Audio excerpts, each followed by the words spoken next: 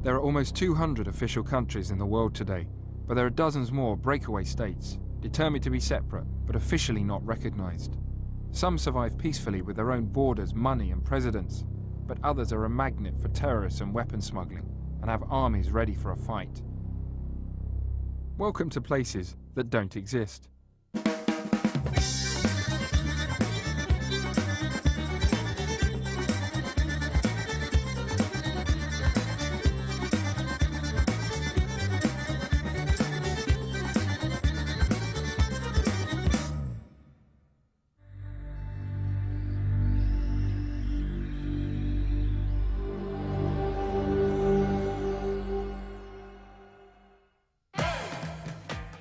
"100 years ago, Muslim Azerbaijan used to supply half the world's oil.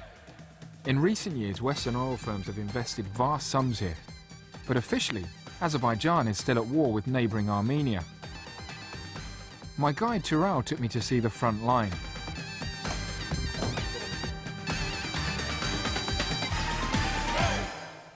When the Soviet Union broke up, Azerbaijan and Armenia got their independence.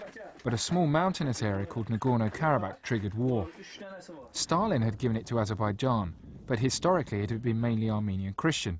So when it wanted to break away and become independent, Armenia sent troops in and helped the Karabakh army push the Azeris out. We're going up towards the hills here, which overlook the front line positions.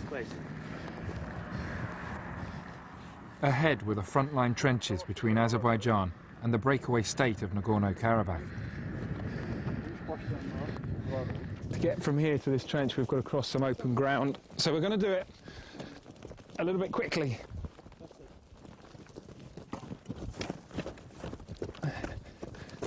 The front line here is still very dangerous. There's been people killed regularly, and there was a guy killed here just last weekend.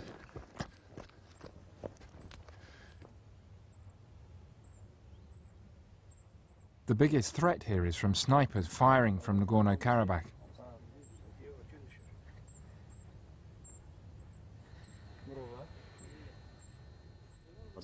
A sniper could shoot you here, within range. Okay, maybe I'll come down a bit then. We're about 1.5 kilometers away, so a sniper could reach us easily. Tural's family come from land now occupied by Karabakh soldiers. They were forced to leave when the conflict started in the late 80s. How do you feel being so close to the front line?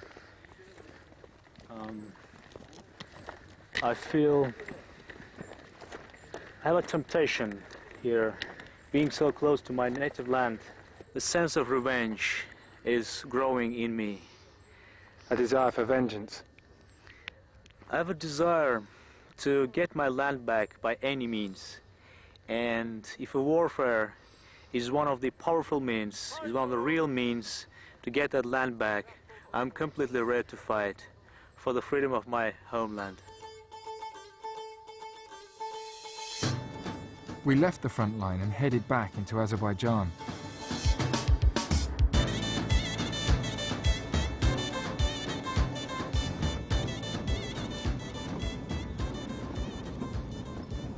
We just stopped at a kebab shop by the side of the road, and it's run by some men originally from Nagorno Karabakh, and hopefully they're going to feed us.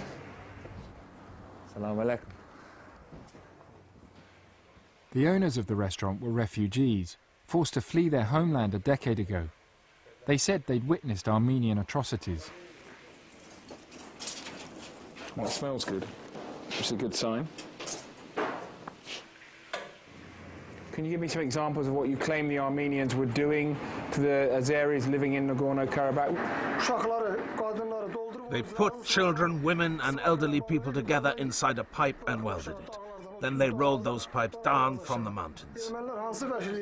We've seen many savage actions by the Armenians. We've seen everything with our own eyes, what kind of torture our sisters, our daughters, our mothers were put through. I can't describe it all. It makes me angry and I want to explode. We've seen them being beheaded. Then they suddenly asked us to stop filming.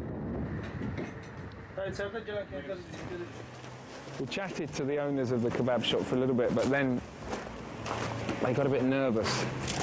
And so they've said, why don't you go and have some food, because They felt a bit tense talking to us. There's a lot of concern, even amongst refugees, about talking about Nagorno Karabakh because it's such a contentious issue. Even now, more than 10 years after the conflict is supposed to have ended.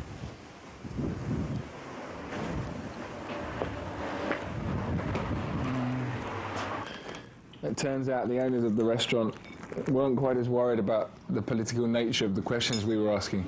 What they were actually worried about was because several years ago this place used to be a cafe slash brothel almost, and there was a news report on Azeri TV revealing this, and then we turned up with our cameras and they started to wonder if we were doing the same thing.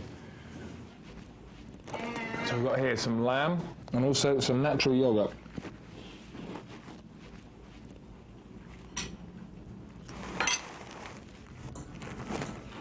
I might leave that.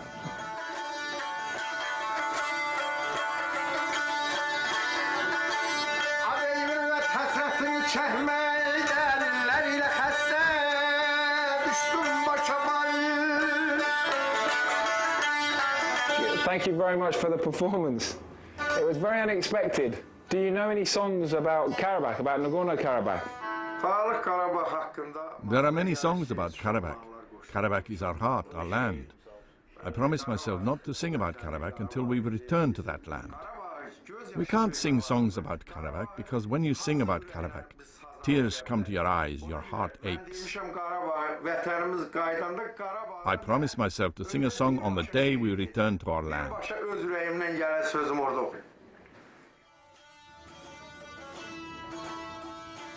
Almost all the Azeris living in Nagorno-Karabakh were forced to leave during the war and found shelter wherever they could in Azerbaijan. There's between 750,000 and perhaps 1 million people in Azerbaijan who are refugees from the Nagorno-Karabakh conflict, and we've come here to some railway sidings where there's dozens of families living in railway carriages. What are the conditions like for you here? There's no electricity. There's no water. There's no heating. And there are children's voices coming from these carriages.